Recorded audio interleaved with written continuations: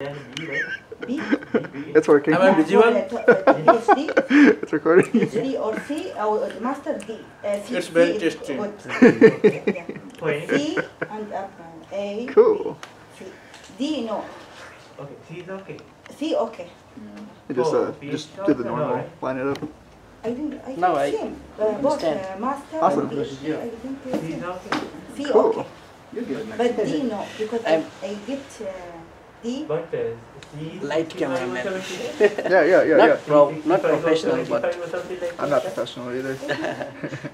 But you know. but you take you know, picture it's like professional. Those pictures came out really well. I love One them. day after Cartilage for Yeah, I know. semester, Yeah. We can. some of we Yeah. with camera, we can go go some place to capture the picture. We can. I think B no. If you guys want, B A after the quantum final, we can all.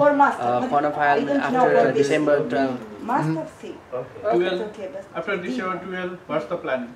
because After I December get 12th? next semester, You guys can come over to my place, and we can do like Christmas. I don't know. I'm gonna have food and stuff, and you know we can Your place. play games. But I Yeah. D is Oh, not, gonna buy it. would you like to have the turkey? doctor say, may father Turkey? don't, Yeah.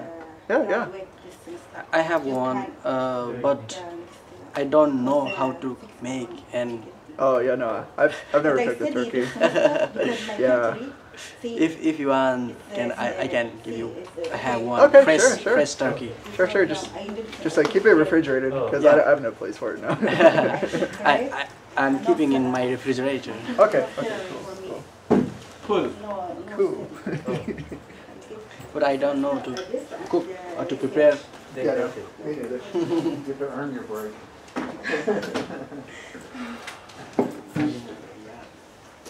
Impeding doom is coming to us.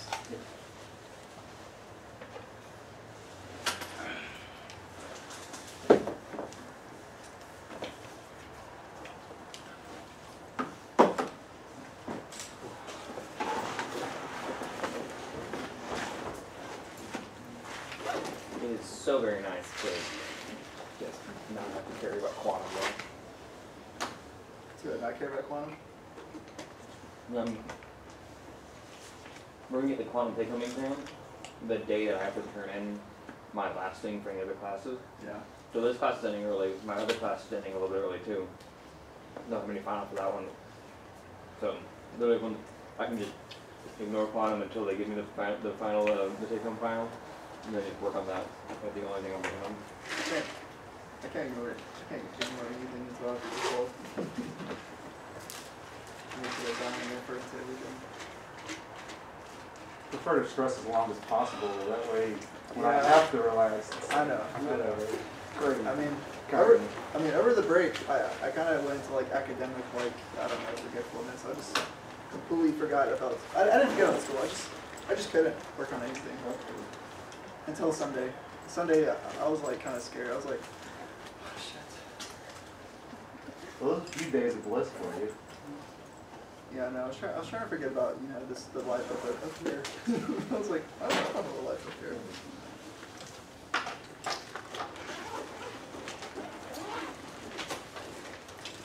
I'm still confused about this. Like, why is the angle 2 pi over here? It doesn't have to. Yeah. It doesn't? So Jesus. here's the thing that you're missing. Okay. There's a pole. Yeah, so the pole for each of the I pi over 3 is Pole here, there's a pole here, yeah, from and a pole right here. yeah, so these two are outside, so we don't. We just don't want to deal with the pain of handling Okay, so you all three. So we just draw something that avoids these two. We only have to get one. Okay, so just so it lights it, within this quadrant, we can do that. Yeah. If the angle lies within this quadrant or this quadrant, it'll be okay. That'll be okay. Okay. No matter what contour you draw, the magic of reason why this is at all useful in actual math whatever contour you draw, the math will work out. It's up to you how difficult you make the math. If you draw a really nice, simple, easy contour, the math will become easier. You could technically do the math by going and finding the integral of that contour, and it will still be valid. Yeah. It's just miserable.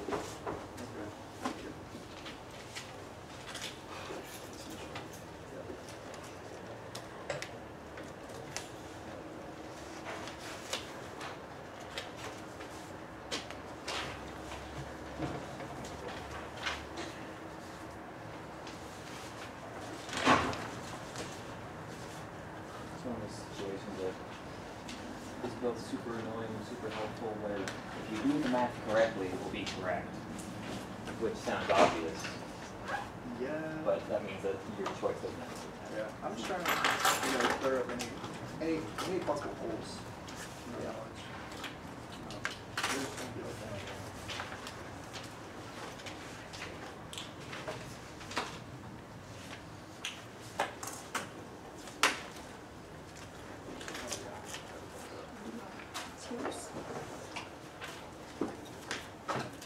Sorry.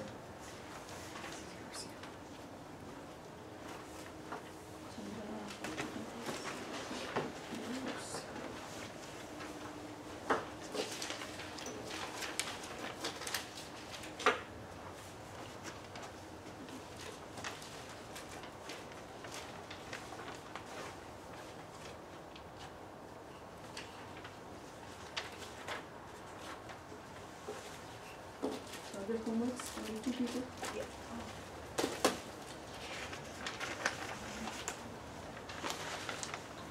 That's possibly turning Friday. Today's what day? Tuesday. After the test? Yeah. Does it help? Well, sort of.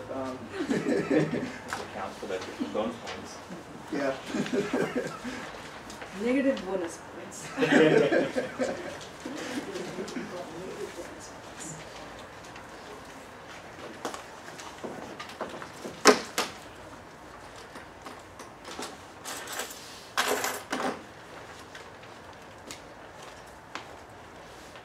Alright, so what I'm going to do today is just give a general overview of Cartesian tensors, because we may come across them almost in every field, electromagnetic theory, classical mechanics, or perhaps we're using. And, so at least you understand the general notation.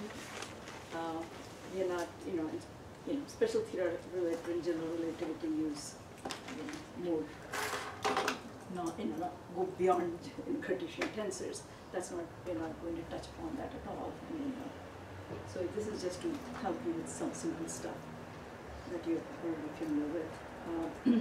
So basically, electromagnetic theory is very nice because Maxwell's equations can be written concisely in two, so 4 equations, 2 equations, once you know the tensor notation. So you will see that quite often written in that form. Okay, so you have to understand this is really the same Maxwell's equation, 4 set of equations written in completely different set of notations.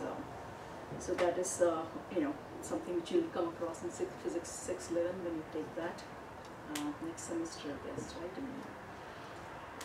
So that's what I'm going to do. Pretty elementary, but just to wrap up everything, all parts that may be touching different parts of the disciplines.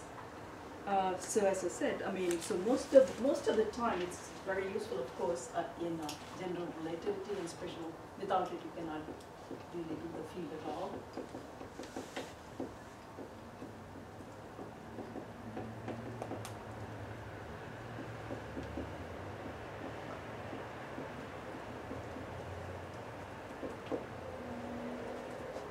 What we are going to do is Cartesian tensors. That is, coordinate systems are orthogonal coordinate system. It's not curvilinear or non-orthogonal coordinate system. In general relativity, the complication comes because it's not orthogonal coordinate system that you're using. So the other fields, as I mentioned, is electrodynamics. Basically Maxwell's equations, but in a very elegant fashion.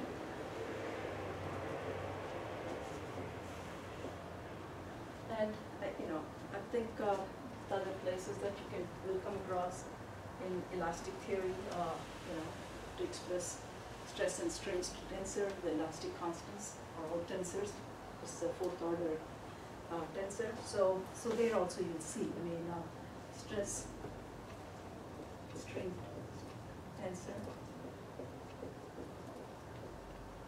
Why was this field of tensors even introduced, right? Hooke's law, for instance, we normally think, oh, okay, force is proportional to, displacement with constant K. Spring constant is a scalar quantity for you. But generally, it's not the case, whether it is Ohm's law or anything, Hooke's law. It is, in an anisotropic medium, these things, electrical conductivity, it's not a scalar quantity. It will have several components, so this will be a tensor. So we want to understand what it is, because basically the current flow will depend on not only electric fields. Electric field in one direction, x direction, may produce a current in y direction or arbitrary direction. So we have to go beyond whatever we know, right? The simple scalar quantities have to be replaced by tensorial quantities. It will be two-dimensional rank of tensor rank 2, 9 components basically. And in some cases, in Hooke's law, for instance, the elastic constant will be 81 components if you had no symmetry, nothing, right? So it's not the Hooke's law. Whatever we have stress proportional strain, which is a simple scalar. Here it will have, in a real solid, in a real system, when you pull a stress system, whatever in some direction, the strain could be in arbitrary direction. So the elastic constant could be 81 components rather than one quantity scalar, right? Now, if it is cubic symmetry of a crystal, maybe you can reduce the number of components. So you look at the symmetry of all these stress tensors, strain tensor, and you can reduce from 81 to whatever, depending on the system. So it will appear almost everywhere, hydrodynamics, practically every field of physics, it's going to come. And here the complication is the coordinate system that we'll be using are not orthogonal coordinate systems. So what we are going to talk today is Cartesian tensors. Our coordinate system is orthogonal. Okay, so that itself, you'll see a lot of notations that you have to learn and understand. It's the complication is the notation, and then because there will be so many of these substrate and superstrate, they'll have all these contractions, and you have to understand what's a summation, what's not a summation. So it's basically understanding a lot of notations. So let me just set the stage with something very simple, a two-dimensional case, and then we'll try to understand. So, okay, the other thing is the vectors, that the definition that we know when we learned in high school, okay, in physics 101, we say vector has direction and magnitude. That's the kind of a geometrical interpretation we give. But vectors are nothing, also tensors of rank 1. Scalars are also tensors of rank 0. Okay. So it's a very general, when we introduce tensors, it's really a very general generalization of everything, right? In scalars, vectors, and tensors of rank 2 or higher order, right?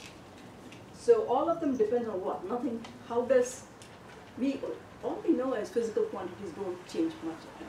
Physical laws don't change in the transformation. So what we try to understand is then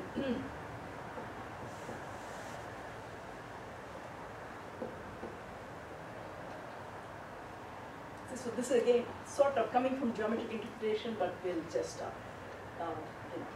can understand from here easily. Supposing I have some position vector P, some R vector, let me say. you know how to represent that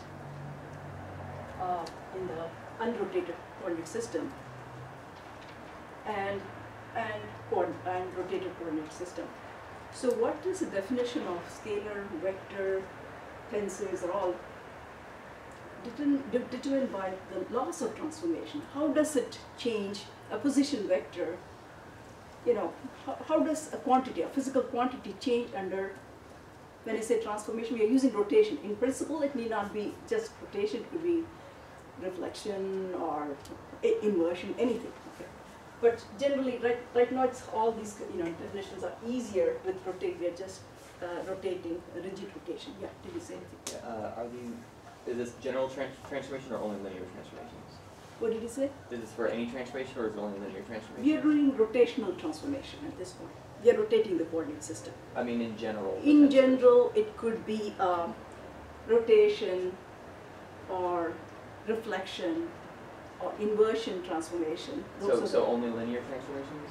Right, linear, yeah. Linear transformation, but I thought you were trying to say that I'm just stretching in the same direction or something when you said linear, but no, it is like rotation, reflection, or inversion, okay? So you will see that while, the way the transformation takes place, like the definition, what we call as vectors, in rotation it may be behaving a certain law, okay? Even like A cross B, okay? Under reflection may be behaving slightly different, the formula may change, the transformation rule may change. Then we will not call it as a vector, we'll call it a pseudo vector or pseudo scalar. So even I'm just trying to say, yeah, generalizing all these concepts that we know. Scalar is a quantity which doesn't change in any coordinate system, whether you rotate or unrotated, whatever you're doing under transformation. That's the definition of scalar. So basically, we are going to define all these quantities, scalars, vectors. I'm going to call it second order tensor, but all of them are tensor, but I have to define what is tensor, second order and all that.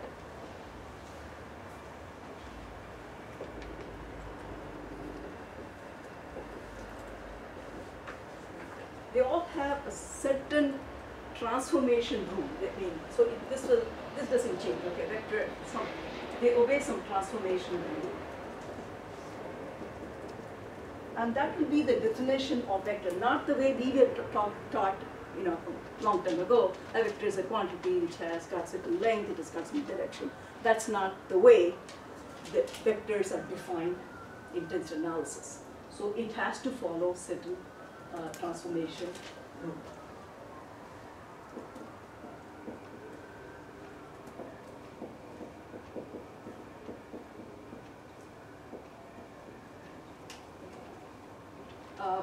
So all of them. So the way a second order tensor transforms slightly in the rotated coordinate system with respect to unrotated coordinate system, it's a fixed rule. So what are that? That's what I'm going to explain what that rule is based on whatever you already know of simple coordinate transformation. So we know that I can write x prime in this is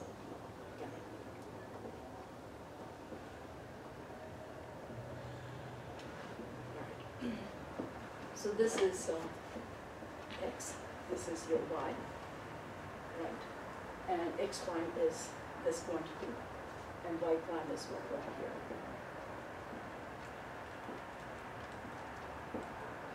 So this is x prime, right? Projecting P on. So we are keeping the vector fixed and rotating the reference frame. That's what we are trying to do. So how do I represent this vector r? Okay, in unrotated versus rotated frame. Okay, so that is where the definition of vectors now come from. So this we know we can write it as x cosine. I think you can do it geometrically, and I'll also do it algebraically, which is easier. But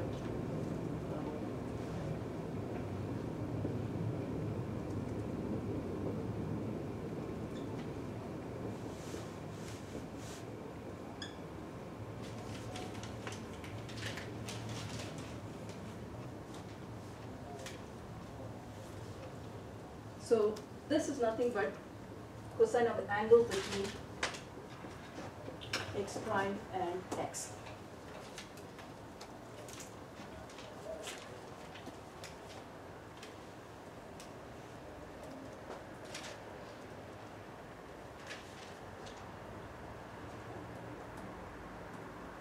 So this is x prime, this is x cosine theta, this is x, right?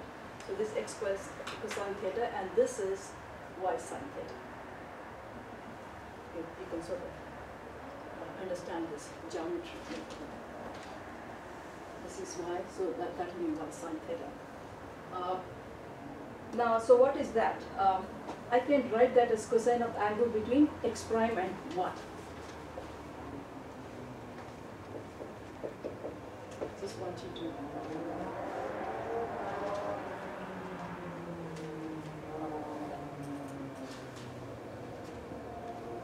cosine of angle between y prime and x, and this you can view as cosine of the angle between y prime and y. So, right, this is just geometrically a little bit projected. What is that? This is y prime, so it is y cosine theta. This is y, right? And so that is y cosine theta, and this quantity is really x. This whole thing is y cosine theta. So you just draw the thing and geometrically look at it. Now, so what are these quantities called? Do you know?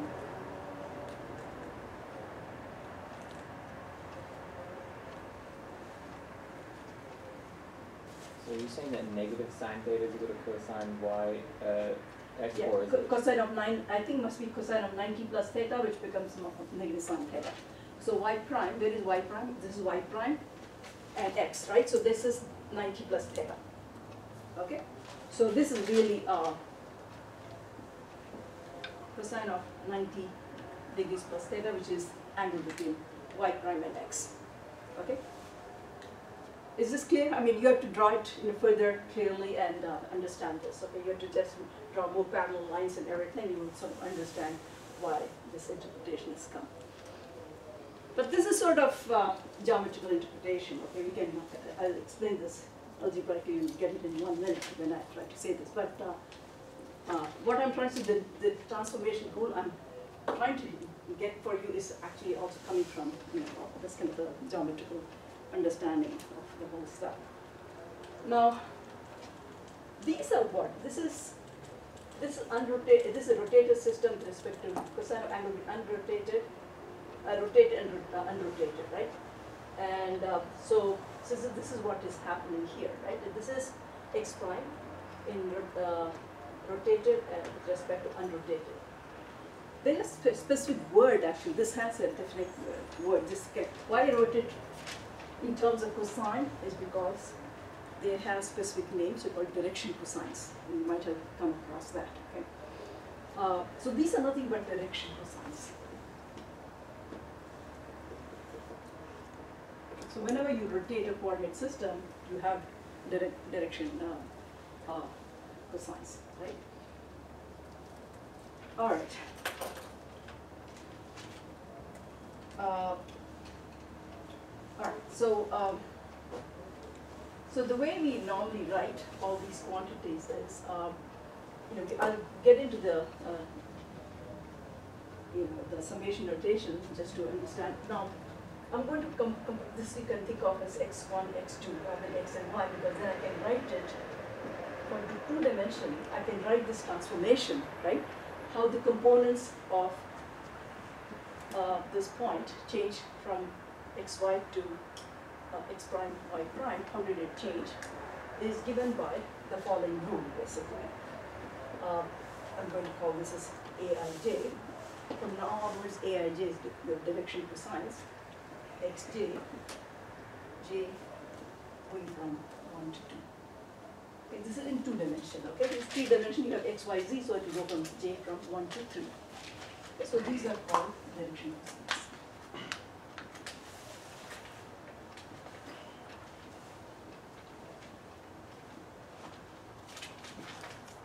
for vectors? Hmm? This is for vectors? This is vectors, yeah, exactly, okay, this is vectors, okay? So there is, you can see the vectors here. This you have to draw nicely and look at it, okay? I didn't want to go through it because it's just a geometrical integration, you can sort of, if you want, I can do a few things so that you can understand where things are coming from. It's also for that. Yeah, okay. Yeah, that's it. So, yeah, you can just, look at it more carefully. So what we have is that we also see that partial of x prime I in the rotated coordinate with respect to xj is nothing but aij. Just to have all these definitions for you. So vectors transform like this. So we just did it for how the position changes, but if any vector will check, will transform according to the same rule, just as the coordinate vector changed exactly the same way, it will change. So, so if any quantity, basically, if any quantity, I'm going to call it AI prime, now it's a vector, or let's say VI if you want to remember its vector, AIJ, BJ. In general, if it's three-dimensional, it will be J2, one going from 1 to 3. So I'm already going to 3.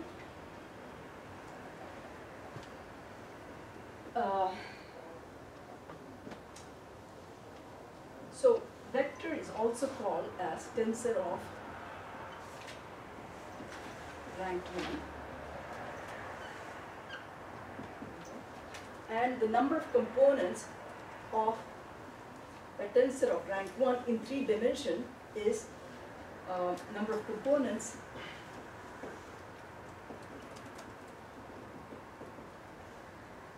of a tensor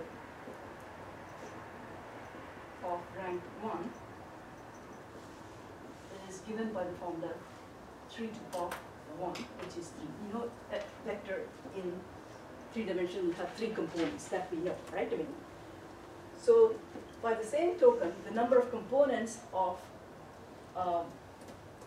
scalar is 3 to the power 0. Okay, so scalars are nothing but tensor of rank 0. Because it's got only one component, right? And scalar is just one number. Okay. Vectors we need, in 3 dimension you have to specify the component x, y, and z. So it's a tensor of rank 1, okay? And you have 3 components. Right.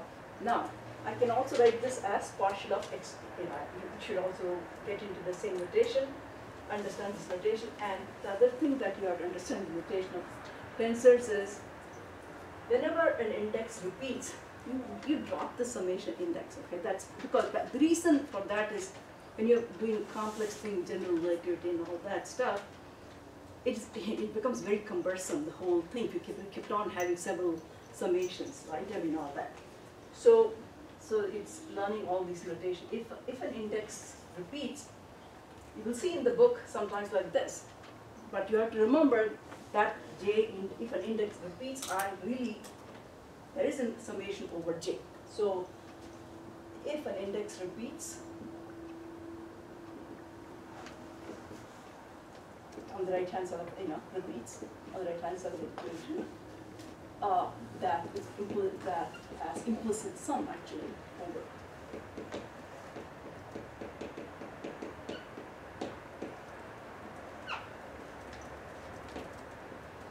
That has to be carried out. Okay, now, so don't forget that it is, because we do know that for 2 dimension it has got what? This will be called as A11, okay? In the notation of, if I change this to x1 prime, this can also be written as A11 x1 plus A12 x2, and x2 is A21 x1 plus A22 x2. Okay, so this is prime.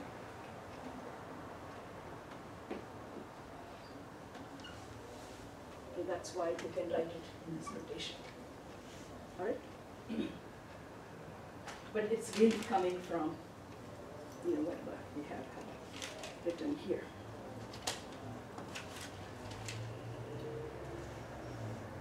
All right, now to understand this in another way, I just want to, because every time we're not going to be drawing the figure actually. You know that vectors we have been representing in the algebraic notations like this also, right? Supposing this is my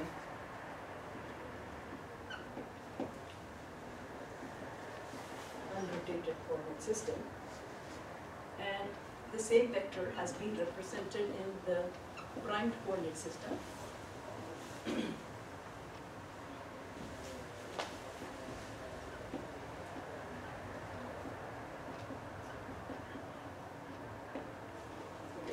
So the same vector R I can represent in the unrotated or rotated system. Okay, so this would be the notation. If it is three-dimensional, this would be the notation, right? So if I now took R dot I prime, project it on the x direction, then what do I have? If I did that for in equation 1, I have x I dot I prime plus y j dot I prime plus z k dot, right? So this is what? R projected on I prime is what? How can we write? I'm trying to make the connection with what we have written. What is that? Vector R projected on I's are unit vectors in this direction, right? I mean, it's not in that.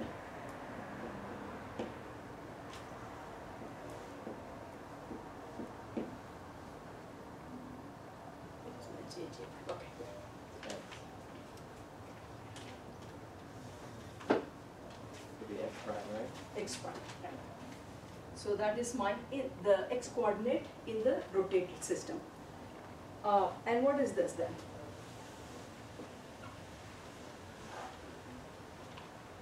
That is cosine theta. That's a scalar product, right? So I dot I prime is just a cosine of angle between, that's a unit vector. This is cosine of angle, right? Cosine theta.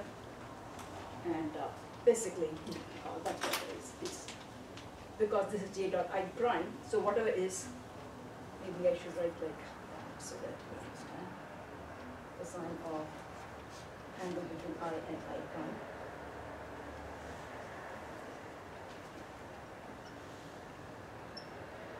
Cosine of angle between j and I prime.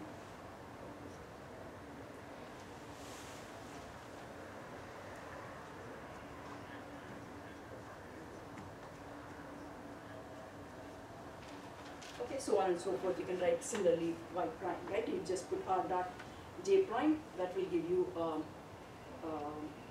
r dot j prime is just, that will give you y prime, right? So you can write like x dot j prime plus, where did I go? Y plus y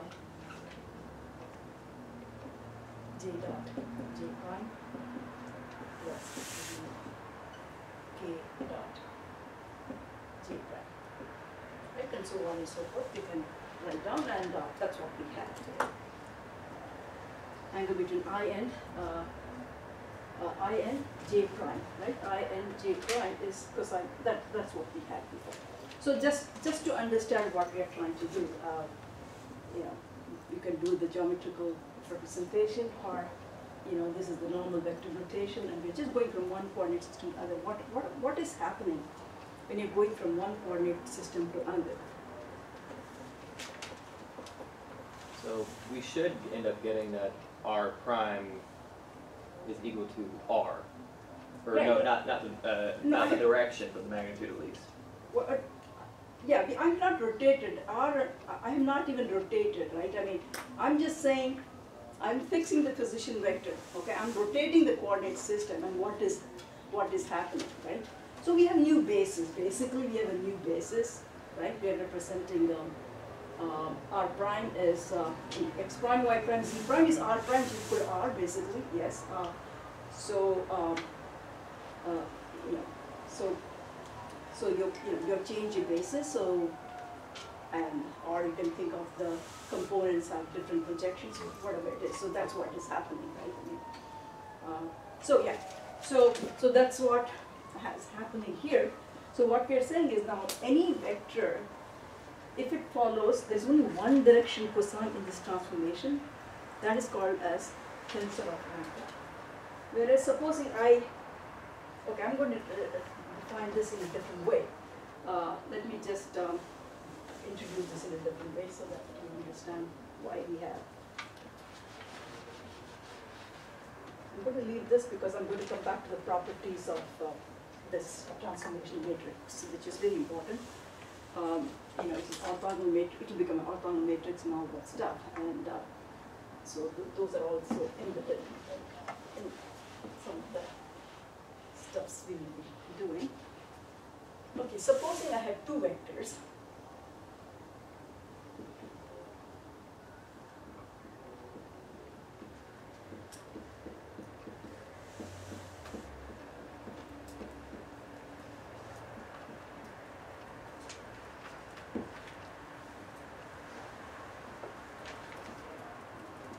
Okay, I have got two vectors A and B, okay?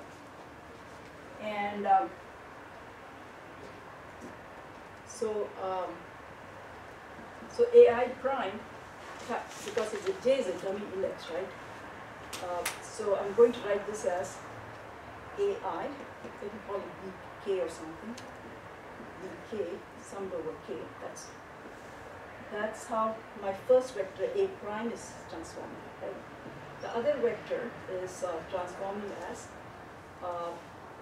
A, the direction cosine is direction cosine. So the first index J, whatever it is, should be here, right? L, E, L, L.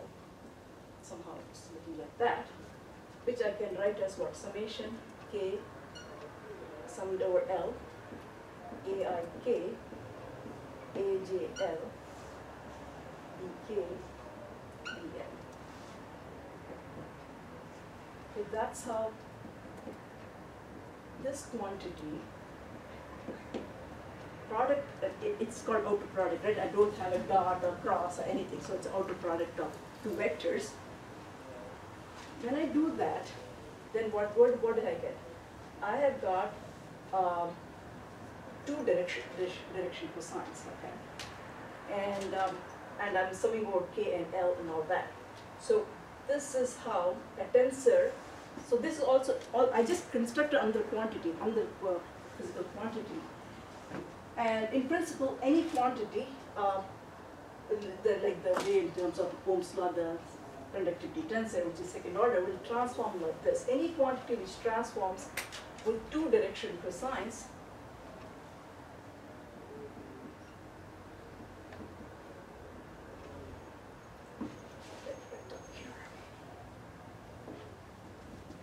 so second order tensor, okay, will, let me call now by a different variable, okay, D, but it's got two indices now, okay, Dij, okay, that's now a tensor, okay, but I showed that through product of two vectors. There are product of two vectors leads to a tensor of rank 2, okay, the way to build the tensor rank of the thing is you just add, this is tensor rank 1, this is a tensor rank 1. So when you multiply two tensors of rank 1, it gives you a tensor of rank 2. You just add up, the ranks to get them. And the indices correspondingly will have two indices. That will be a tensor of rank 2. There's KL. Okay. I can also write it as in this notation, okay, maybe this is, it will also become important, useful somewhere. So just remember this are nothing but d ij, so this will be dkl. So any quantity which transforms with two direction cosines like that is called as second order rank tensor. Okay. Now the Levi-Civita symbol that you come across, you look at it, it's got ijk, right? It's got 3 indices, right? So it's a rank of what order? 3, right? And what's the transformation rule? You already now know. You understand that's how they build. Now, this one, how many components does it have? This is, vector has what? Three components. This has got 9 components.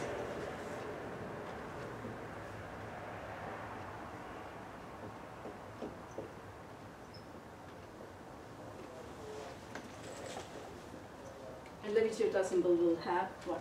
So it is 3 cube, right? So it'll have 27 components and all that stuff.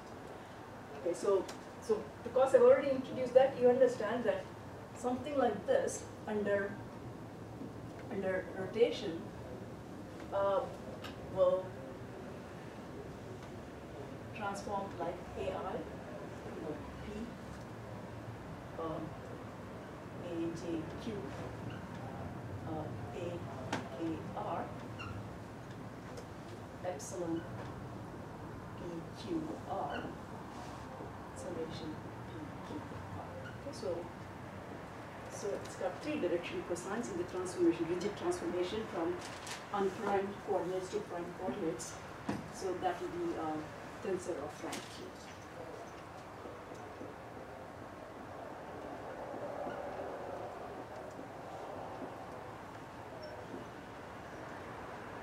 Okay, and have 3 cube components. 3 represent the dimensionality in which we are working. I mean, if you're working 4-dimensional, which also we come across because in electrodynamics we'll always be working on space and time. So it will be 4-dimensional vector. You will come across 4-dimensional, maximum tensor is 4-dimensional, right? I mean, so then accordingly, and rank 3. So here, in this case, we're 3-dimensional. So this represents the dimensionality, and this represents the rank.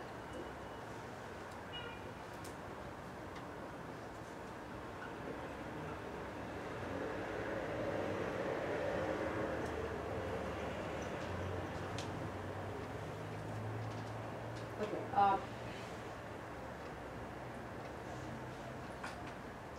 right. So there's one more thing I want. Okay, I would like to add more properties here because once you realize, I mean, this is really, if I leave it like this, right? These are your components A11, A12, A21, A22, right? So what we have is x1, x2 is nothing but, sorry, prime, is A11, A12, A21, A22. That should be a row vector.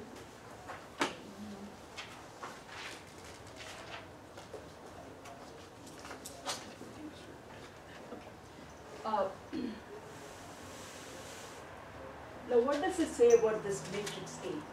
This is the rotation matrix, right, for you. You have the values here exactly, so that's why it's easier to look at everything.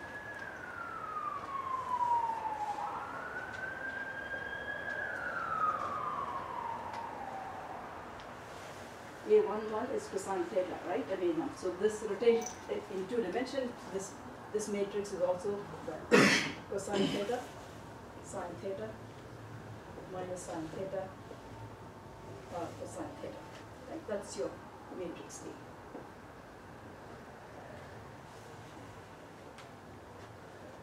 The in three dimension rotating with respect to fixed z axis will be 0, 0, 1, right? I mean that's all it will be 0, 0, 1 if you're rotating with respect to z axis. But let us just stay here two dimensions to understand.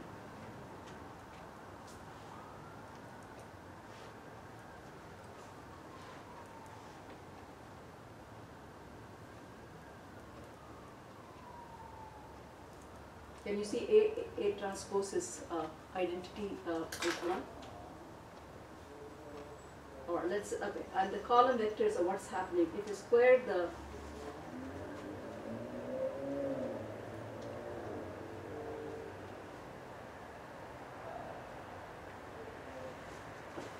if I dot the column vector, what happens?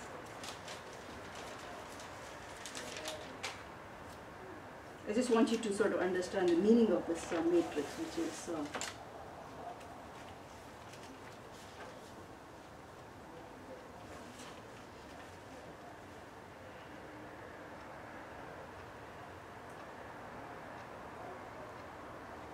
we get our rotation by multiplying our original vector by this. I just want you to, but this is my rotation matrix in two dimensions, right? I'm trying to ask the question about what are the properties of this matrix. Hermitian? Hermitian? No, sorry, it's not imaginary.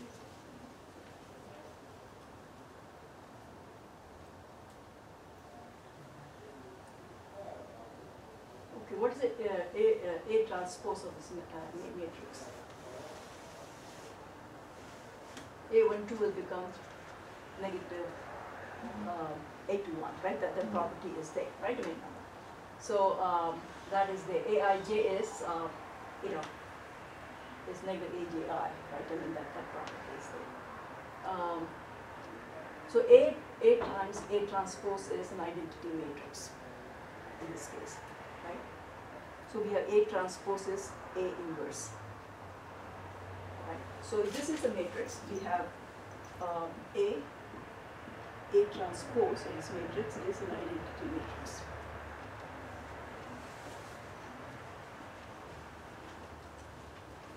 A transpose is what?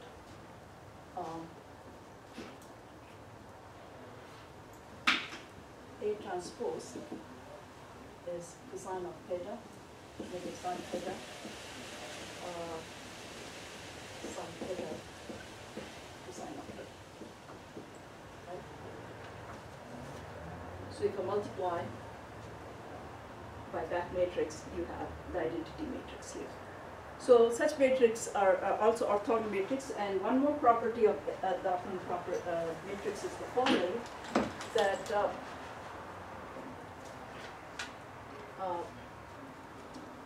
so this matrix we can look because the numbers are there, so it's easier to look at it up there.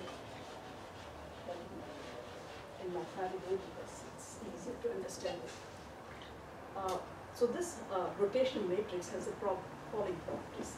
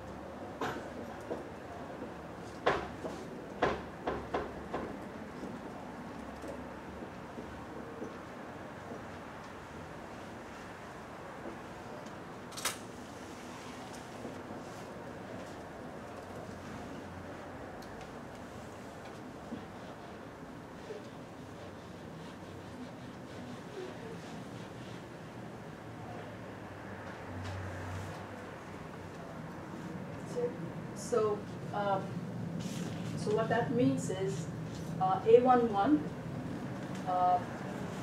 A12, right? A1, that's the, I'm going over, fix a row and going over different columns, okay?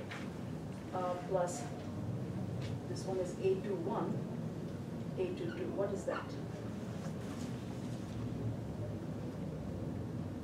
this is what cosine theta, sine theta, negative sine theta, cosine theta, that's equal to 0. Right? So that's what is happening there. So I can see it there, right? So this is written in this notation, okay? Summation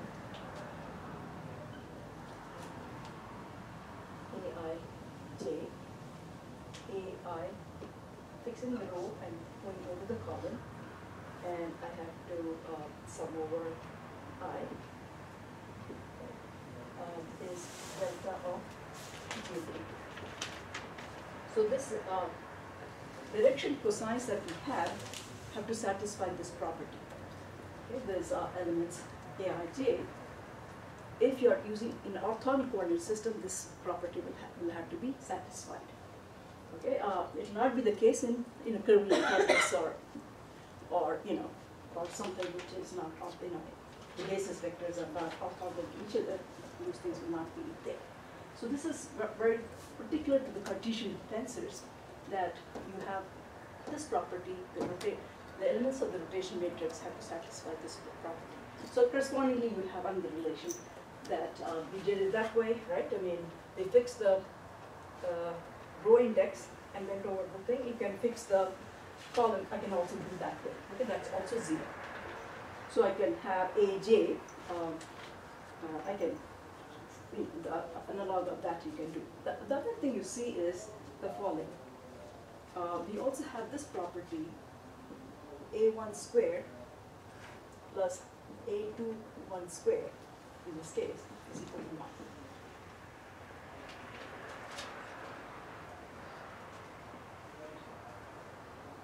Cosine squared plus sine squared. So the square of these direction cosine, they have almost like a property of unit vector. Okay, so the length of that vector is 1 in the direction cosine. So I'm going to put all these things together for you. What is the meaning of direction cosine? We know that this is what is happening when you transform the coordinates. X prime becomes that. What I'm going to say is the direction cosines are nothing but the basis of the new coordinate system. That's all it is. I mean, I just want to show that to you explicitly. So the meaning, the meaning of direction cosine is nothing but you're rotated, your basis has changed, and what has happened is that your basis has changed by how much? The amount by which it has changed the direction cosines. Okay, so all these things will come together now, the different parts of it that I'm trying to. But in your tensors, if you look at books, they never go through, they'll just write it and they will not go through the physical meaning of certain things. So you have to get motivated. The rest of it is just, once you know that, the rest of them is just technique, just learning the skills. But you have to, sort of to appreciate, all these things, where it is coming from, really coordinate transformation, and how, different quantities transform. That dictates, the order of the tensor and all that, and some of the properties of the rotational matrix, of the transformation matrix. You have to know it's an orthogonal matrix, and it will follow all orthogonal matrix. The rows and column vectors have to be equal to 0, and if you're sitting in the same column, the magnitude of that must be equal to 1. Okay, so that's all we are trying to do. So, is this clear up to this point? Okay.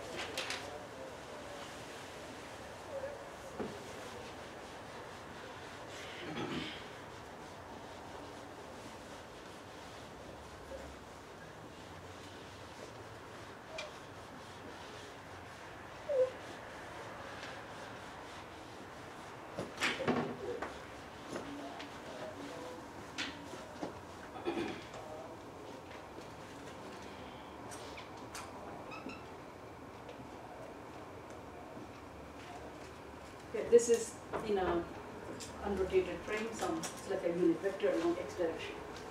So I'm just trying to see what's happening to this in the prime system. This is what we just learned. Just seeing a little bit of notation, but that's okay.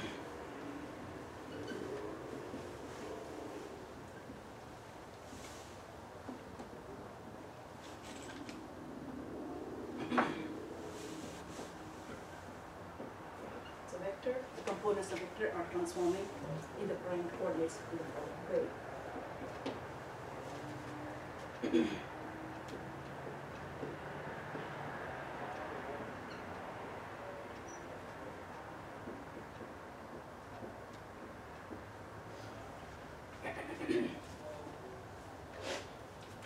All right. So this is a vector, right? What are the components of this vector in the unprimed? U2 is 0, U3 is 0, U1 is 1, right? So these are 0, these are 0.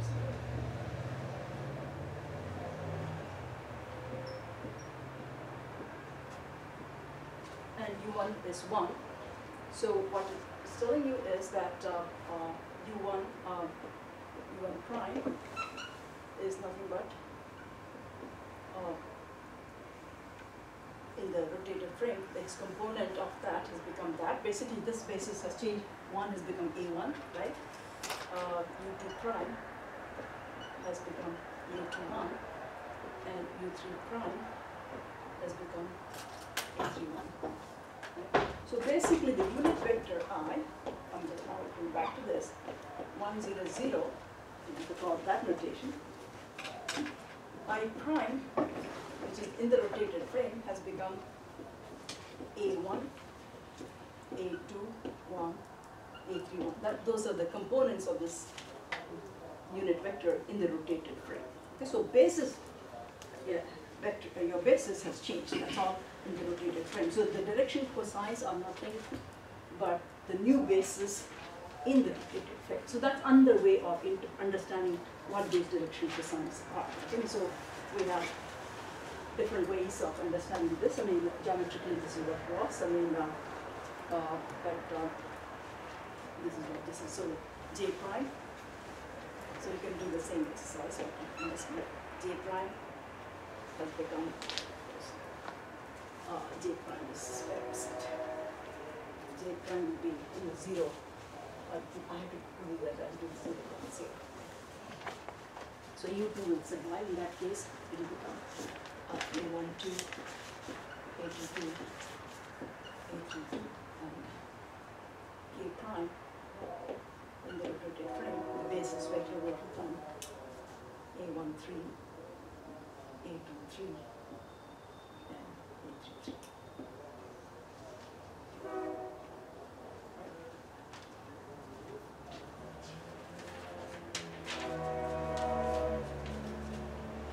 All right. So really, that's just the physical meaning of the direction cosine.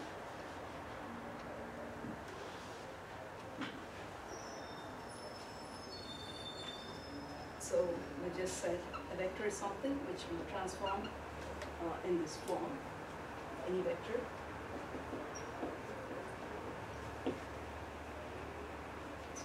Components of vector. And we transform like that. Or I can write it like this also, portion of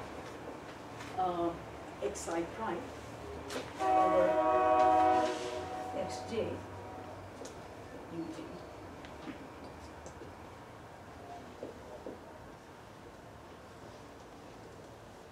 All right, there's one more complication. What we call as vector is really what is called as contra. Luckily, in Cartesian coordinates, there are difference, but in general relativity, it becomes important. This, when you have in the direction cosine, x prime is in the numerator and prime coordinate is a numerator and unprime is the denominator. This kind of transformation is called contravariant vector. It's not. We don't use the word vector. We call this. There are two types. One is called contravariant vector. And if the vector transform in this way,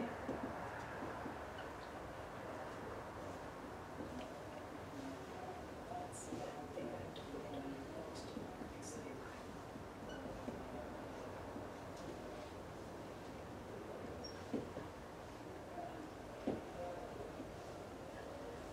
All right, you have unprimed here and this prime in the denominator, this is called as covariant vector, okay, if a vector transform. Luckily for us, I'm not going to, they will also not use a notation. Whenever you have contravariant vector, they'll not even put it as a suffix, they put it as a superscript kind of a thing. I mean, so you have to, what we are normally used to, we put the component as subscript, when they'll put it as a superscript, just to understand the transformation rule. I mean, they have to keep track of all these, bookkeeping has to be, you have to keep all these things. But in Cartesian coordinates, what happens is, this quantity is exactly equal to that. I'm going to prove that to you. Okay, so I don't have that complication, but if you're going to do general relativity, that complication will be there. You have to understand. Okay, so in Cartesian coordinates,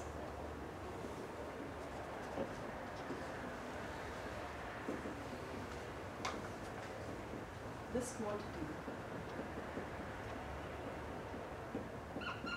is exactly equal to partial ht with respect to x bar. So I'm not going to make the distinction. I'm going to put the although I know even though it's prime coordinates upstairs, I'm going to use the normal notation because they are the same. So I don't want to keep track of that. It's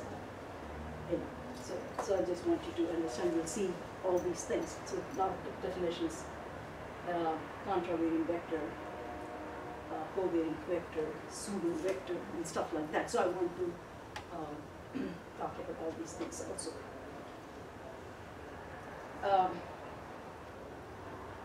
Maybe since I did, okay, so let me prove this and maybe come to pseudo vector. Pseudo vector is something, as I said, it's not only rigid rotation, it could be any transformation we're talking about, right? This is very general. The formulation, although it's showed it to you for rigid rotation, it is really very general. And so you will have, in fact, the determinant of A that we have, determinant A square, I think determinant of A square is actually 1. So determinant of A could be plus or minus 1. Okay. So if it is negative 1, so you have in those transformations, if a pseudo vector, you will also have this kind of thing. It transforms like this. I'm going to now remove the summation notation because you know if there is a summation. Okay. Determinant of A, Aij, Uj. Whenever the index repeats, you have to resum. You have to sum over whatever the dimensionality or in 1 or 2 or 3. Right? So that is there. So the transformation rule. If a vector transforms like this, where determinant of A is equal to -1, that's called a pseudo vector.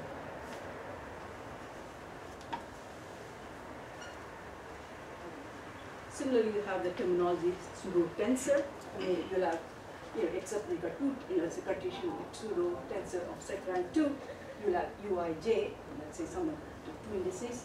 You'll have this. You've got 2 direction cosines, and Uj, Uk, or Djk, whatever it is. Okay. So you have similar thing, except what it is taking care of is, okay, transformation can not necessarily be rigid rotation. It could be reflection and inversion, whatever it is. In those cases, signs can change. So this is sort of more general definition of vector. Okay, so that's not even, we start vector, direction, magnitude, okay, get it out. And then transformation like that. So this is the most general one, where if A is +1, it's a normal vector, and otherwise it's a pseudo vector. Okay. And also we have given the definition of covariant and contravariant vectors. Okay. But I just want to, it looks, why basically projection of x prime on, why are they same, right? I mean, that we have to understand. I'm going to prove that to you in a minute. That's the reason I'm not going to make a distinction between the two things.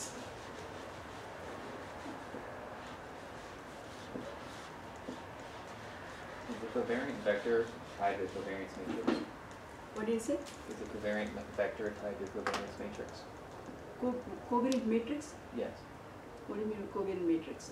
Like for principal component analysis or singular value decomposition in linear algebra? Like, are they meaningfully connected, or is it a just a combination of words that is common? I don't know actually. I mean, yeah, I don't think so. I mean, I don't want to say anything about it, but I'm just trying to say why I'm trying to be a bit hesitant is a tensor of rank 2 looks like matrix, right? So, you know, we do have covariant tensor, right? I mean, so it may be connected with the transformation rules. I do not know. I mean, I don't want to make a comment about that. Maybe they are related, but because you know, the only difference between people get confused between tensor and matrix, okay? But they are not quite the same. They're different because you know a matrix which has got 9 components.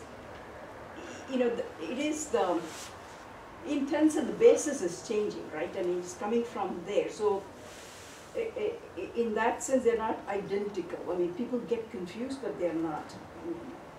But yes, I mean, basically what I'm, a tensor also has matrix elements and direction. There are 2 unit vectors, right? I mean, so you can think of the matrix 9 components as the magnitude of like components, right? It is like a vector and direction, unit vector.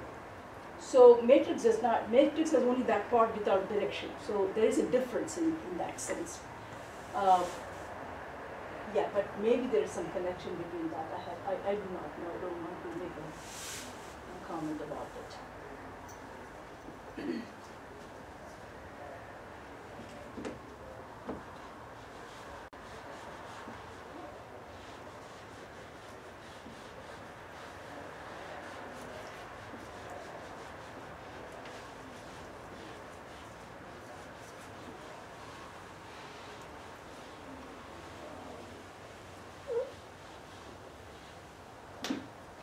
Actually, there's somewhere I read that the word perhaps here comes covariant when you transform the base.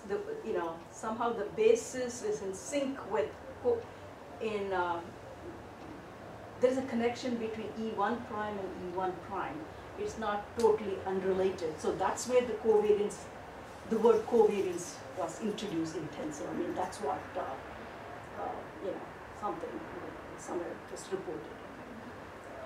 Because this word is a little bit, you don't understand why one is covariant, one is contravariant. The word contravariant means it's not really in sync. Basically, if you change the basis, in contravariant they are not totally in sync. The new basis and the old basis are not totally in sync. So that is the amount by which this is not easy to understand in terms of rotation, but in terms of just stretching or something, you can understand the amount by which the basis vector changes is not in sync in contravariant.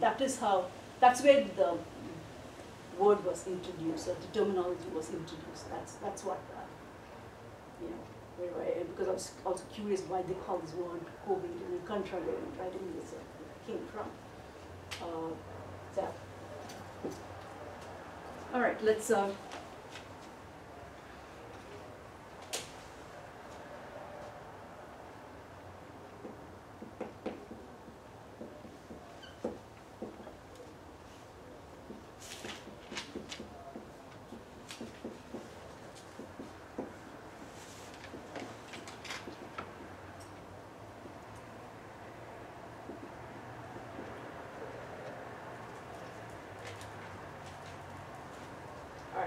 so what we have seen is this, right? Or to transform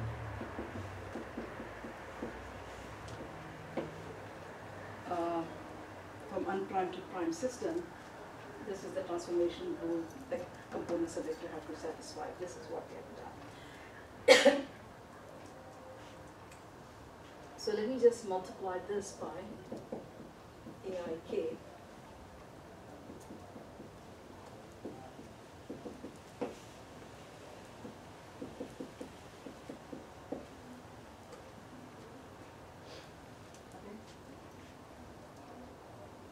I index repeating, so really it also means I have summation over I. It's also there, it's implicit. So this is same as summation I, summation j, aij, aik, xj, which I can write as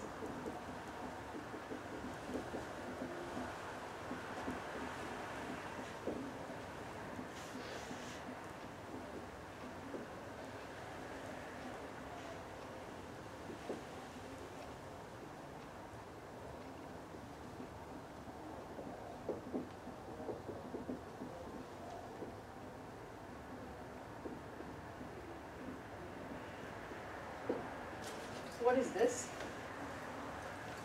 Summation of I, aij, aik,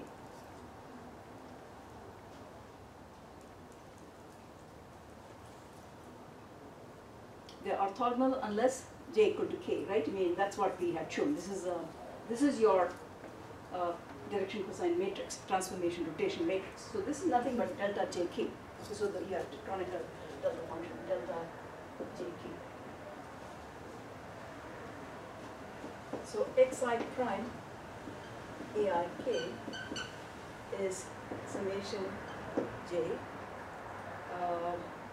delta of jk xj.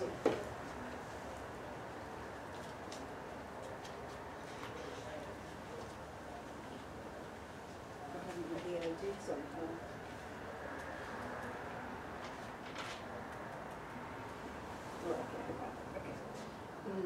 So summation over j is equal to k, so this is nothing but xk. So what we have is x of k is xi prime aik.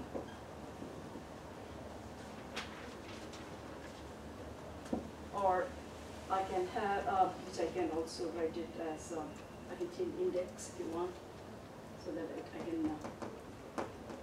make it go to that. So what I have is, let me just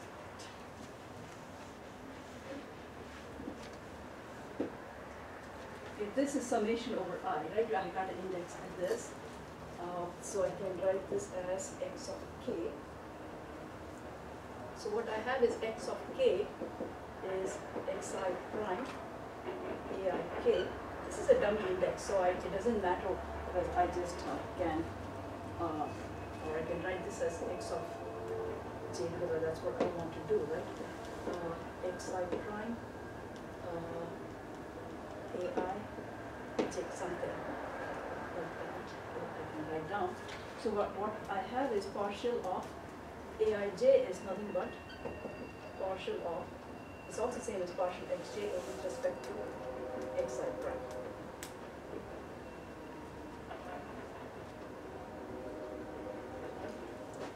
So when we write here, aij is what? Partial x prime, xi prime with respect to xj. What we are saying is this aij is same as partial of xj with respect to xi prime. And what it, only thing which we are exploited here is the orthogonal property of the rotational matrix. Okay. So just for you to know, this is the case of that.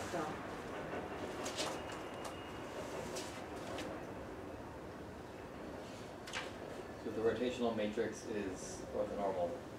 Orthogonal. Yeah, orthogonal, yeah, yes.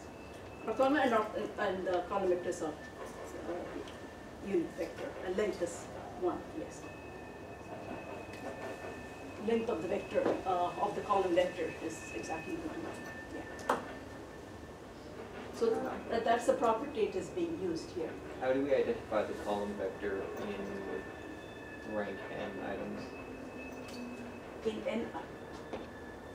In a matrix, if an n-dimensional one? Rank n. Huh? Rank n. Rank n. So it's n, again, rank n will have your index. This is some tensor, right? I have I, j, k, whatever it is. So that's the rank is coming from how many index you've got and how many direction cosines you've got.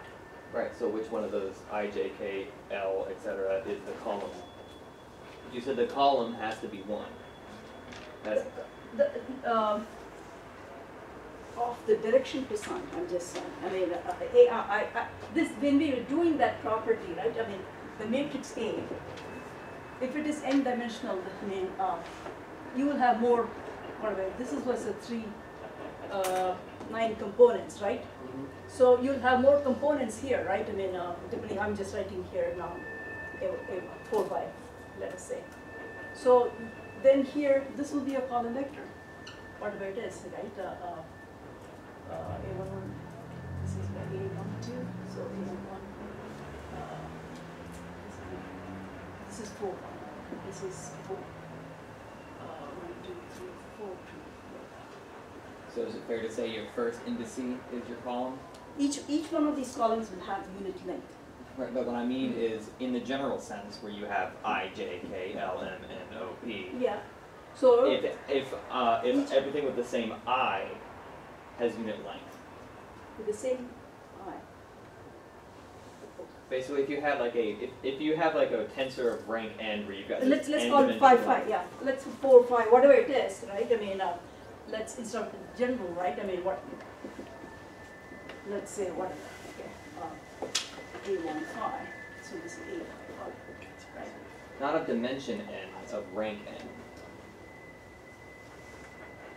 Rank,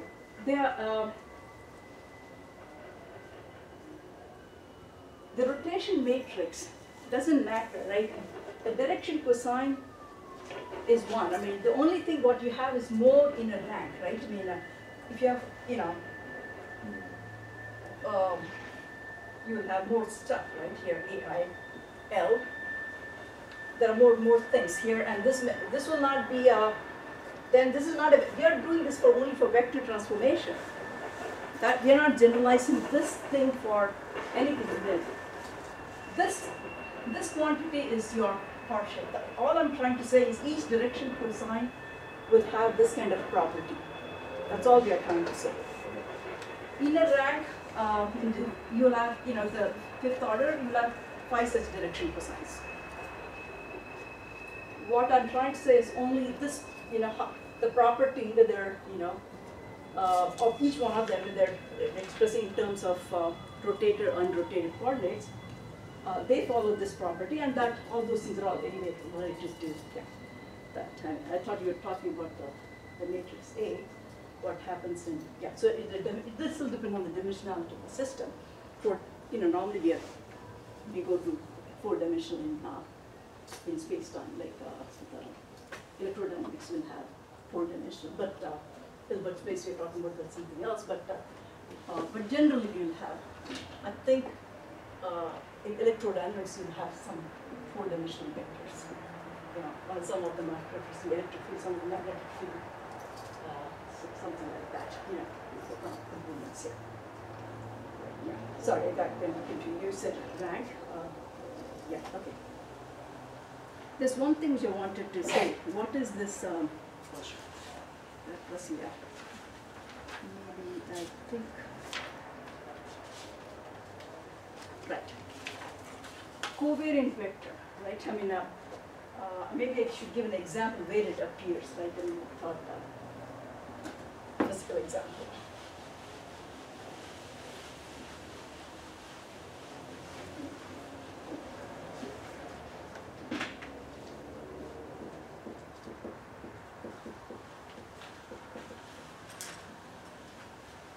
You know that gradient of phi, is a vector, right? I mean, phi is scalar, but gradient of phi is a vector.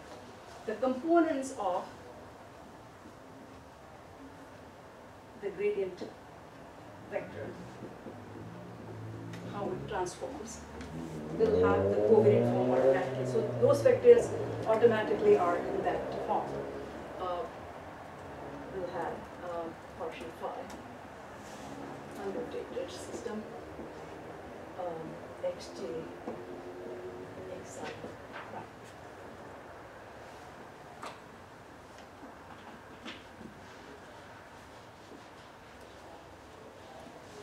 Summed over j. Okay, so this is what summation of partial mixture. So that's why you need to know both notation AI and all this AI J notation as well as in terms of partial derivatives, okay? Xj.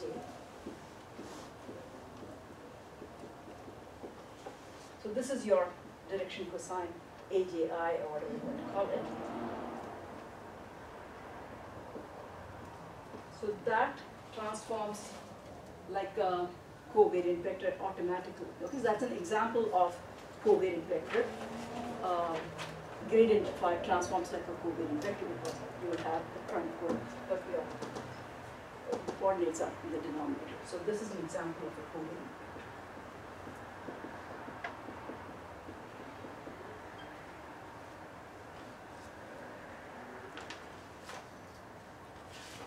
What's the time? We still the definitions. All right, let's see. Let me just quickly maybe jump and talk about something which may be interesting. Let us say,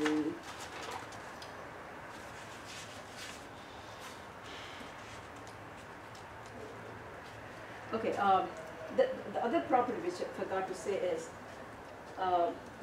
one, if you multiply two vectors, you get a tensor of rank 2, right? Now, if you contract the indices, you decrease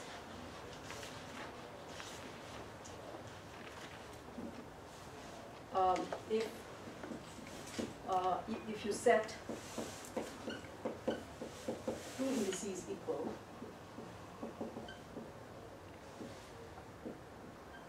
in a tensor of rank R, let's call it at this point, then the resultant tensor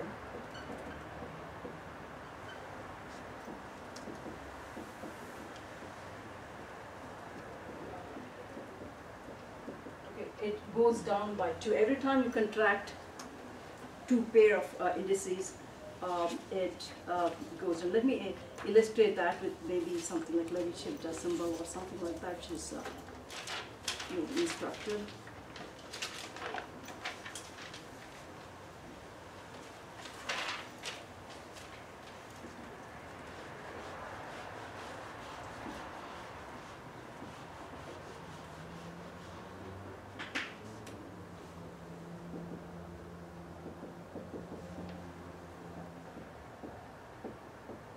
Also called as alternating tensor.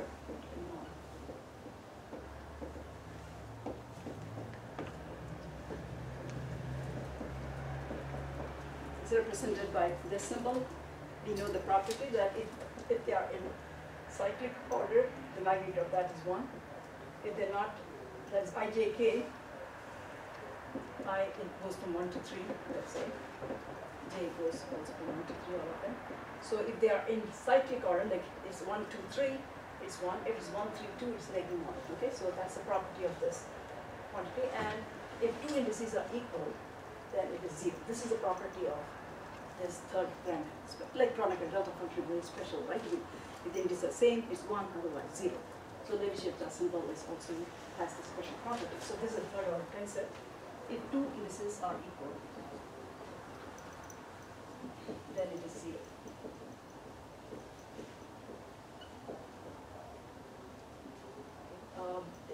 If ijk are taken in cyclic order,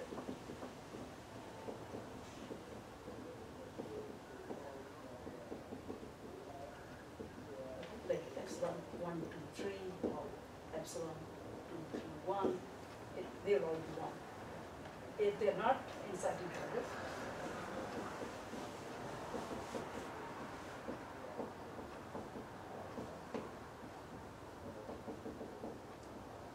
then this is equal to 1. Epsilon 1, 3, 2 is negative 1. And if you have epsilon 1, 1, 2, that is equal to 0 because two indices are repeating. Because that's a property of this alternating tensor. So this is sort of useful in many times, and we use it for representing cross products and stuff like that, right? I mean, the angular momentum vector, you would write it in that notation. So, for instance, L is R cross P, right? So Lx, you know that you can write it as what? Y pz minus z py, and so on and so forth, right? So let me write it like L1 is then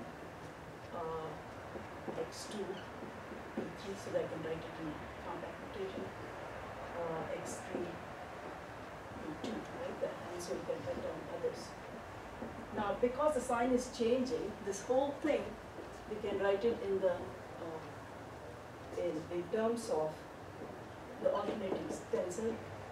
Is what epsilon I jk xj pk. So if you see it in this notation, what it means is to get I equal to 1, you have to sum over j and k. Okay, that's the summation is implicit. That's how L equals 1, what do you get? I'll just do it for 1, you can just see. L1 is 1, 2, 3, because I put j equal to x2, p3, right? And then plus L equal to 1, so I have other one would be 1, 3, 2, x3, p2, right? Others will be 0 because if I had put down here 1, 1 or something, the two indices will repeat, so there will be 0. And this is not in cyclic order, so that is -1. So you can write L1 is nothing but x2 p3, x3 p2, right? And so that's where this concise notation comes from.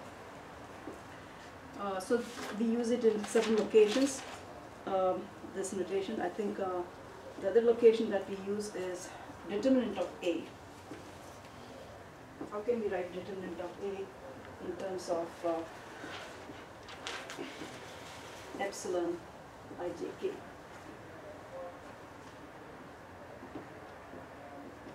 Some vector, some matrix A.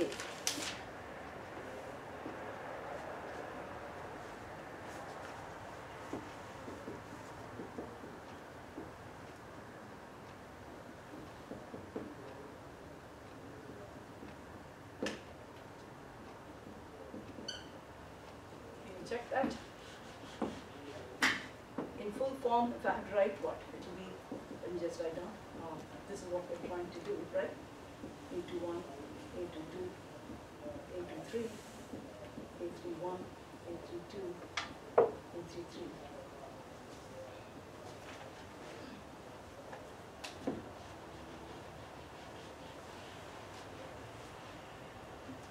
So just let's do I equal to 1. J equal to 2, K equal to 3, and then flip that, okay? So we have epsilon 1, 2, 3, A11, A23, A32, and I have summation. All this means what? I have to sum over I, J, K, because they are repeating indices, so really you have other things. Then epsilon 1, let's put J equal to 3. Let's flip this now. 1, 3, 2, and what do we have? A1, that has not changed. A11, A2, 2 has become 3. J has become 3. This is what A. K has become 2. Right? Is it? Did I repeat that right? The first time was J was 2, K was 3. Right? So this was. Should really be 3. This is 3. So that's just, so you can see that this term is negative, right?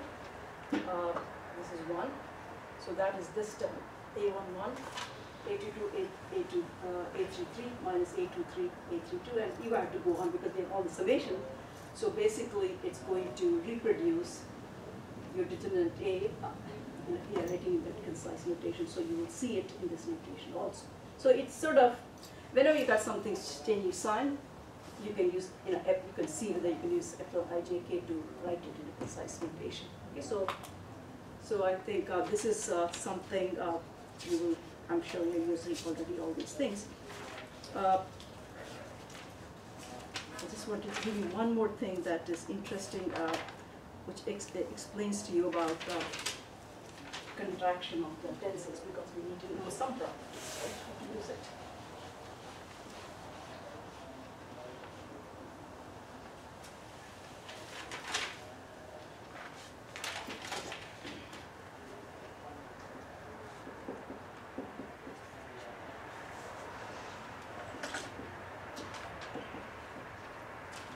This is also nothing but, this can be written as determinant of the following quantity.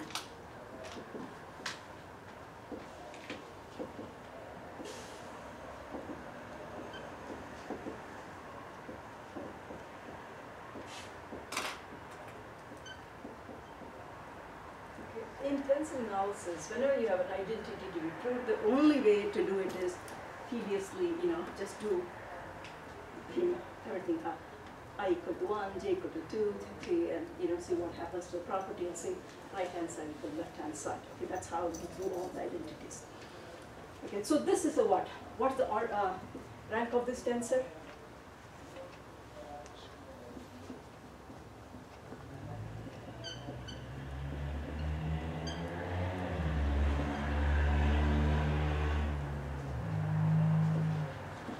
If you multiply two tensors, how to get the rank of the product of the tensors.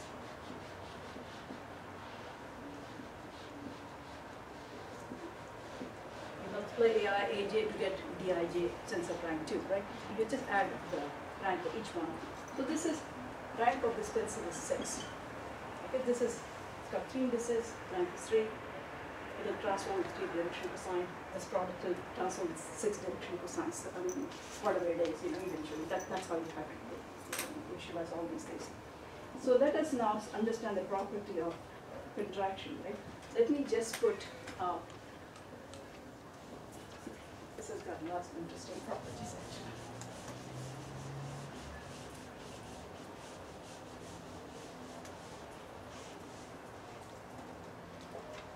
Set n equal to I.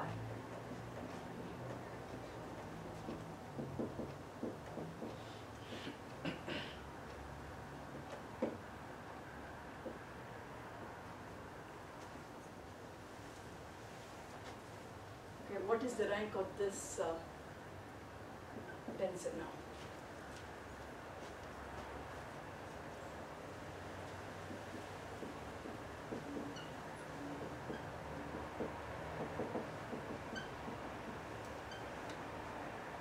If you set 2 indices, the rank goes by 2. So it was 6, the rank of this tensor is 4. Okay? And this is also, this is actually equal to this identity. This is direct of the function. Okay? Sorry, Kronecker delta function. Okay, Jn, Kn, so all these things can be proved from here. Okay? I'm not proving that right now, but I just want to emphasize the meaning of contraction and what happens. Now I'm going to put m equal to j. So I have I, j, k, epsilon I, j, n. I got 2 indices are now repeating. Okay. Because I'm looking over to show you the other thing. M is equal to j, right? That's what we've done. Delta of kn.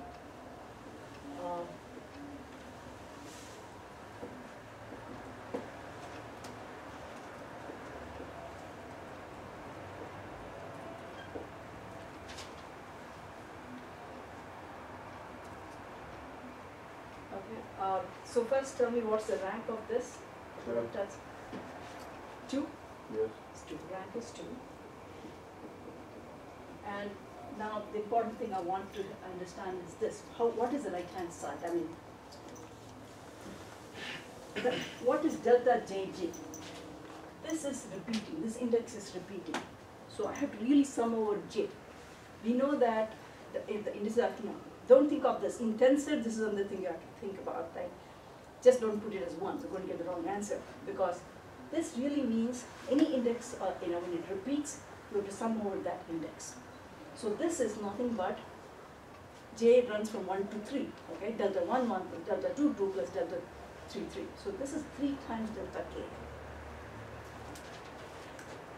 And what does this say? This says j is equal to n, okay? Here there's nothing is, in this case perhaps, yeah. K, j. Yeah, I mean, okay, say j is equal to n. So that becomes delta kn. So this becomes 2 times delta of kn, which is rank of second order because it's got two indices only, which you can check also, right? I mean, you know the contraction group.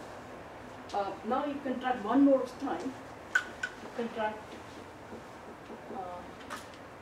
the third time, but what do I have to set up? K equal to n. K equal to n.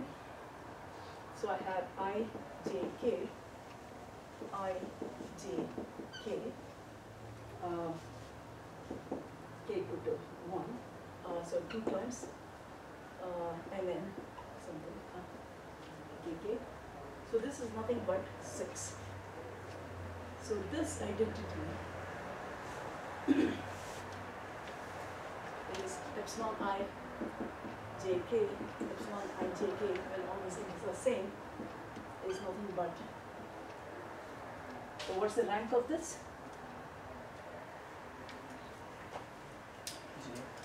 So what's that? It's a scalar, because it's numbers, right? It's a scalar.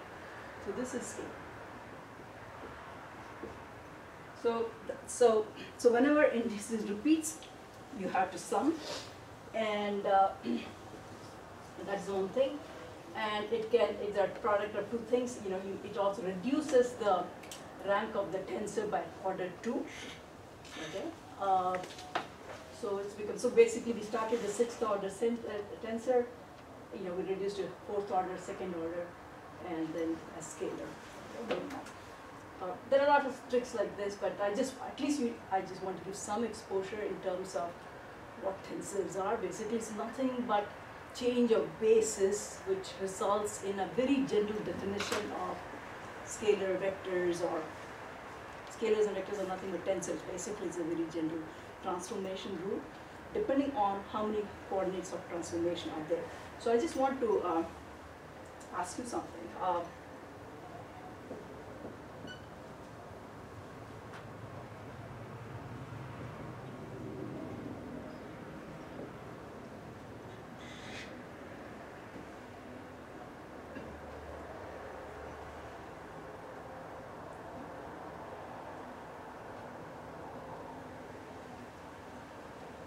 I just put it in this and just it's in my head.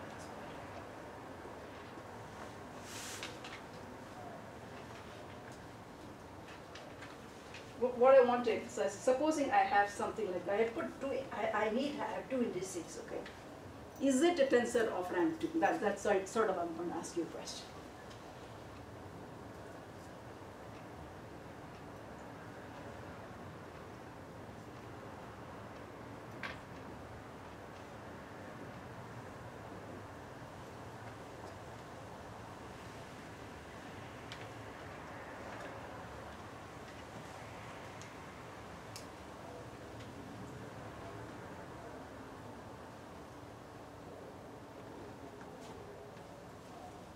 I can also make it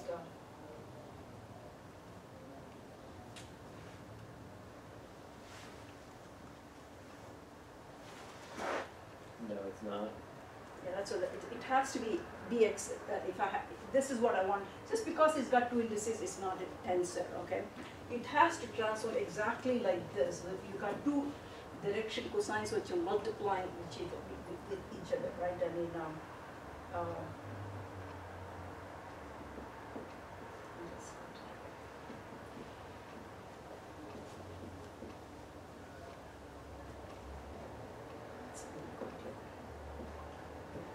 indices are repeated, so really,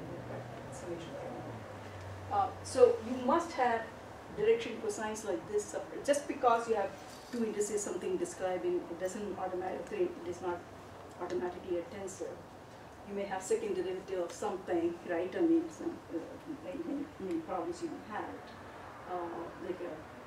So just make sure that that is not following the transformational rule. This is the transformational rule, so it's very strict, and so you just have to understand just because something has got two indices, it's not automatically a tensor.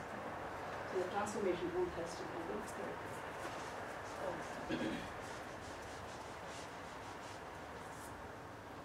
Let's see how it goes. I think maybe I just hit on the essential things. Kronecker delta function has one important property in this tensor. When you transform, it has the same value in any coordinate system. So it's called as isotropic tensor. I mean, all these, there are lots of terminologies like this. Okay? It's called. So Dirac delta function, Kronecker delta function is an isotropic tensor because it does not change.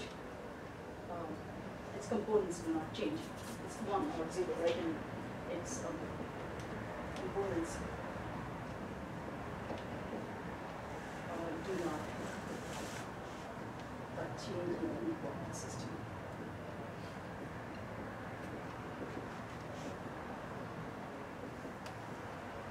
Then there's another property for special for Cartesian tensors. Any second order tensor can be written as sum of a symmetric and an antisymmetric tensor. Okay, this is important in quantum mechanics. So you could write it as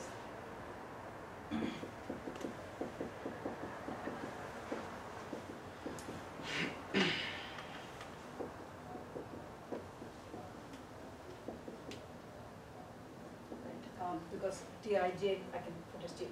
In symmetric tensor, this is symmetric part, Tij equal to Tji. And here it is, Tij is negative Tji.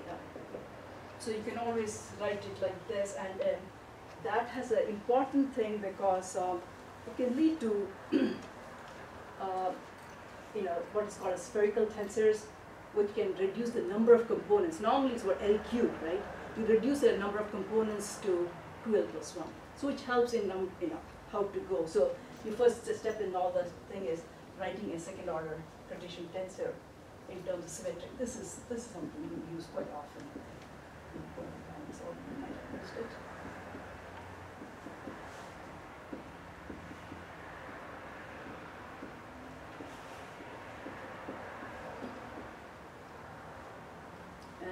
And as I already mentioned about pseudo vectors or something which transforms with the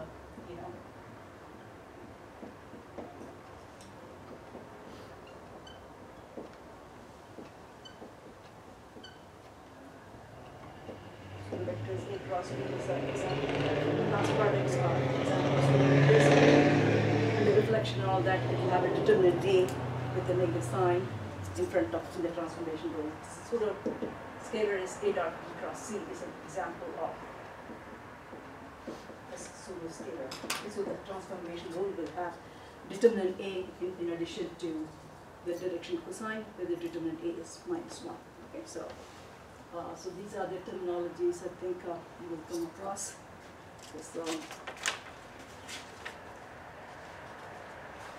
This also, we mentioned covariant and contravariant. There's also mixed tensor, like Kronecker delta function is actually a mixed tensor of isotropic isotropic and also mixed tensor. That is one, it's a second order tensor, right? One component goes like a contravariant, the other one goes as a covariant. So I'm just going to I'm not going to put superscript, but you can understand what I'm trying to say. One of them will be xi prime, the other one will go like xj, x prime kind of thing.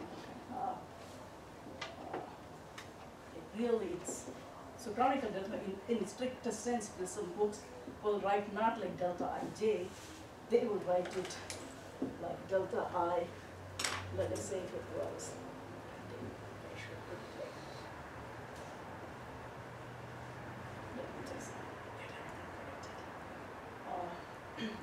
prime is, that is superscript, okay? And a prime and a superscript here, because that is, and this will be L, and this one will be, I have to tell both of them. It's easy to write it, but what I want to say is you have both this, go back from here, it's easy to write first and then I have AI, K, AG, L, delta, L, K, right? So, and what I want to say is this part of it, one of them transforms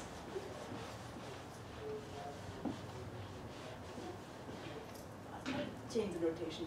In the strictest sense, some books will be writing like this.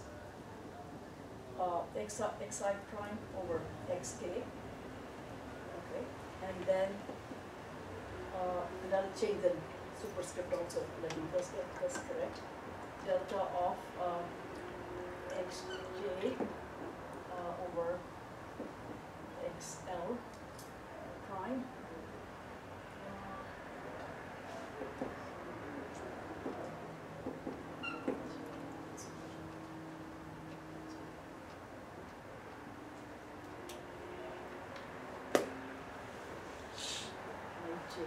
Let me put, if I put that as superscript, let me put this, okay, now I'm correcting to the right notation, okay, this is in the superscript, so I have to put it like that. J is in the, that is transformed like the covariant vector, so this is L, so this will put as a superscript, so you must really write the transformation for Kronecker delta function like this. So this is what is called as mixed tensors. Okay. Basically, one of them transforms. This is like our contravariant, right? I mean vector, and this transforms like a covariant.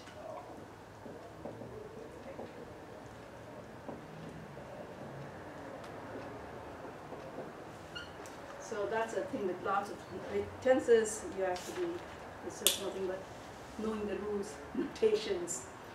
And this is, if you think this is complicated, come to metric tensors and general relativity. You have to, nothing to keep bookkeeping of all these things out. In fact, Mathematica, Wolfram has come up with, just for people who work on general relativity, how to deal with it, basically. They have to do lots of contractions and this and that. That's not easy to keep the bookkeeping. And so they have one of their own notebooks is just on general relativity. People who work on general relativity. A friend of mine working on his PhD in cosmology and general relativity, and I asked him, what does your average day of work look like? And he said a whole lot of plugging equations into Mathematica and staring at them. Before Mathematica, it was reams and reams of paper. Okay, Mathematica, in the olden days, that's what they did, right? I mean, keeping track of all these things, it's not easy. It's just a pain in the neck. I mean, I'll just be happy to dimension in second order rank Cartesian tensor. So, yeah. Yeah. I took a class in undergrad, and when you write Christoffel symbols, instead of writing the partial derivatives, you just write, like comma, and for covariant derivative, it's semicolon. Yeah. It's just, I mean, we've not even come to tensor calculus, right? We have just tensor algebra we're doing at this point. Once we take the derivatives, there's only a set of headaches. And it's just, you must have a lot of patience, I think, with tensor calculus. But, but it is useful because it gives a concise notation, that's all it is. I mean, yeah. Right, we are not, I mean, so basically, yes, just, all these things are not, tensor calculus we start doing, you have to use Christopher symbols and all that stuff, right? Anyway, so I think I just wanted to cover the basic because you may come across, I mean, definitely in solid state physics, when you're doing elastic constants and stuff like that. Electromagnetic theory, you will come across that. The Maxwell tensor, you write it in terms of electric and magnetic field and write it in a very concise notation. I think there it's very useful because the 4 Maxwell's equations are written in 2, right? right? And it's a full potential. The potential has got the scalar part also, right? And so yeah, so that there it is a little bit neat and nice. It's a concise notation. But it basically you have to know contraction and remember to do the summation. Although we write first to save space, in the olden days that's what, otherwise it was reams and reams of paper, right? So they were not putting some explicit summation, but they kept track of it that way. It was only for those reasons. But unless you remember it, you may make mistakes, lots of mistakes. So it's just lots of rules that you have to learn and yeah. Okay, so quickly we have the last test on Thursday, right? I mean, I'm just wondering whether I should give some basic tensor, something you have to learn or something, but at least definitions, but that's up to you. So, It's up to us if it's on the test. tensors. Please don't give me nightmares. Well, it depends. What is the other test made out of? Oh yeah, Right, no, that's a exactly. comparison. Well, what questions would we be trading out and actually doing? No, basically, simple contraction, rules. I mean, if you're given that, what happens to it, right? I mean, like the way I did for the that's why I did the 6-dimensional Levi-Civita symbol where you saw what happened, right? I mean, simple things like that, nothing more complicated, just the rules, right, whether you're able to handle.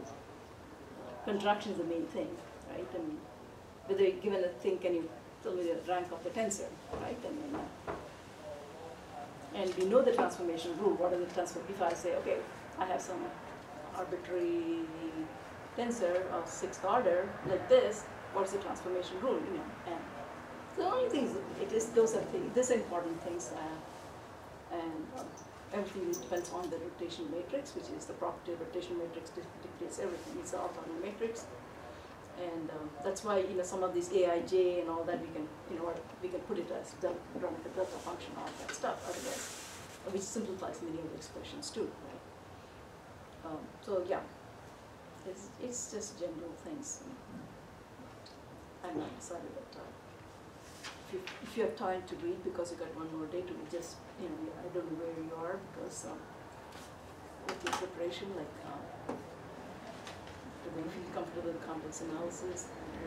Is there any questions there? I mean, I actually do have a question. You said that we needed to know the proof for the Cauchy residue theorem. like that, yeah. Like, However, there was two you gave. One was formal, one was like a quick. I think the quick one is good. The formal one is very hard, right? Because you have to do the Lorentz expansion, and I mean that's where it comes from. The definition came from that.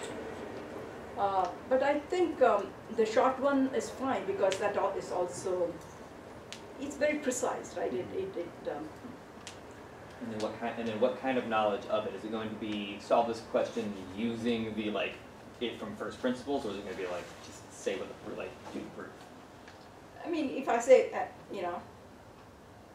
because in the past, if I say, just write the equation, that's not what I'm looking for, right? I mean, or analytic functions, for a complex function to be analytic, what properties, what is it? I mean, all these things we have done, right? I mean, the Cauchy condition we did, Cauchy's integral formula, and Cauchy residue theorem. These are the important things, the essence. I mean, eventually, in the long run, that's what you're going to remember. The most important things you have to remember, right? All the little things you will not remember, but these are just the basic things. If this is a function analytic, conjugate integral 0, right? I mean, so there we use the analyticity to prove the complex function as well as the Green's theorem we used, I think. Yeah. So yeah, so things like that you should know. Because that's what we did, proof of those things, and then we applied it.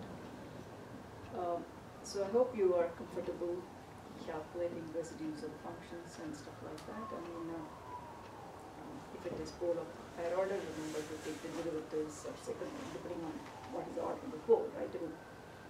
And so those are the things you need to know. And the types of contour, and why does, if it is a semicircular there may be integrands where it may not go to zero. Then we cannot use we cannot use residue theorem at all to solve such problems, right? So you need to give justification why, you know, what it became zero reversible to Jordan's lemma, or just because of the integrand the way it is. So some you don't need Jordan's lemma to make it go to zero on the semi-circular R. So all the justification steps have to be there.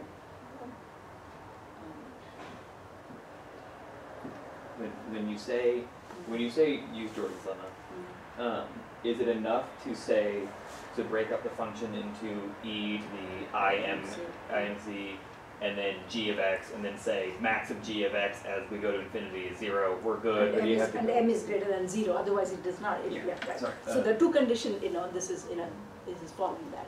But if I ask you to prove Jordan's lemma, you should be able to prove that, right? I mean, but I'm just, it is in the upper half plane, m has to be greater than 0, and f of z, the maximum value of f of z has to go to 0, right? And in the other case, the integrand was going as 1 over z squared. I mean, when you don't have exponent I and z, like Fourier integrals on it, then as long as f of z is going as 1 over z squared, 1 over z cubed for high powers, yes, you know, it will go to 0 in the upper half plane. So that is the case, and if you're going around the pole on the real axis, remember to calculate that contribution comes, the principal value integration comes. It is not 0, right? It is it has a value, which is minus alpha, its value of the function value at the pole, which is lying on the real axis, right? And so those are the things, and then I know if you're square root of x or something somewhere, then try to. That x equal to 0 is also a branch point, so you have to put the branch cut on the contour. The type of the contour has to be very clearly specified, and So as in we have to use the right terminology. If something requires a branch cut, we not only need to draw it, we also need to say like branch cut. yes, I mean just point out this is branch cut, yeah. Okay. Because that's a whole, you know, I mean steps, right? I mean, and because we do calculate the value of the functions are different on upper above the branch cut and below the branch cut, the values of the functions are different. So yeah, so I think that's if you understand the basics, I think it should be easier. I mean, it's not you know, unless some complicated groups up there, I have no idea. But I'm just saying. So show all the steps to get partial credits and all that. I mean, that's important. If you do throw the pincer stuff on there, you should make an extra credit. Which you for extra Yeah, credit. Bargaining, huh? That's a good middle ground. And during this, if we have time to actually at least spend some Study. time working,